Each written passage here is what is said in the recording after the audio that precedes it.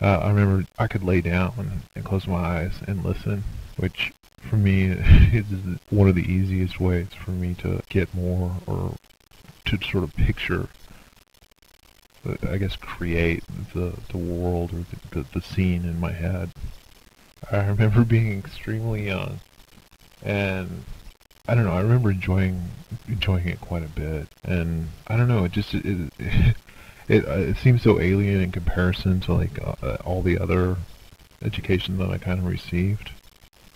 And it was like a little sampling of something that you never really saw again. I remember I, I remember several stories about Montessori, but I think the biggest thing that sort of stands out is sort of like the absence of it.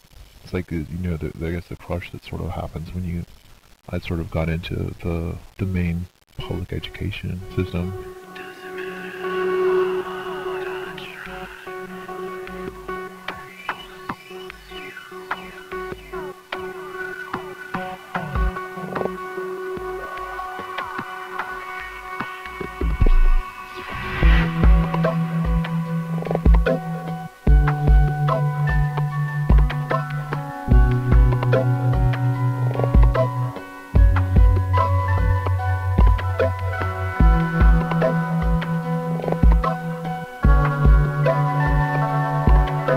I remember having to learn how to write at least my name from Mrs. Sriracha in Montessori, and then I can't remember her name, the one in pre-K, but I remember her telling me that I wasn't able to, like that I was a liar.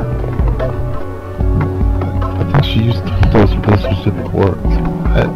Something that like stop lying. And I think I was just so embarrassed that maybe she was right. Maybe I was just confused.